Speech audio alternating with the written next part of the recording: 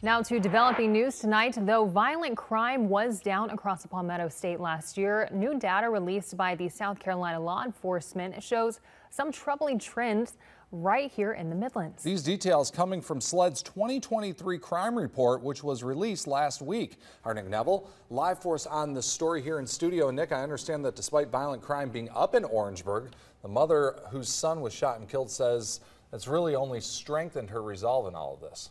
Right, really remarkable story. So Courtney Hunter says that she lost her son Winston, and the solicitor called this a senseless act of gun violence back in 2022. According to her, it doesn't have to be this way, and she's not going to stop fighting until young people put down the guns.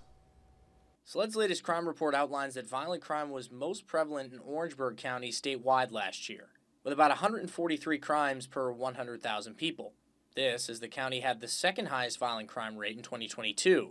That's when Courtney Hunter's life changed forever, when her 6-year-old son Winston was killed in a drive-by shooting in a small Orangeburg County town. That pain drives me. That pain gives me a purpose.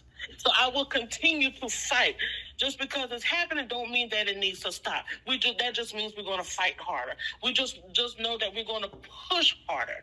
Data shows the murder rate statewide was down, but murder arrests were up in Orangeburg, which saw its arrests more than double. Richland County saw a 32% increase in murder and non-negligent manslaughter arrests, while Sumter County saw a 20% decrease. Hunter says these numbers don't discourage her. Yes, the numbers may double, but that's just going to make me fight double. That's going to make me move double. That's going to make me get out to double houses. Maybe if I do one event once a week, I may need to bump it up to 2 events.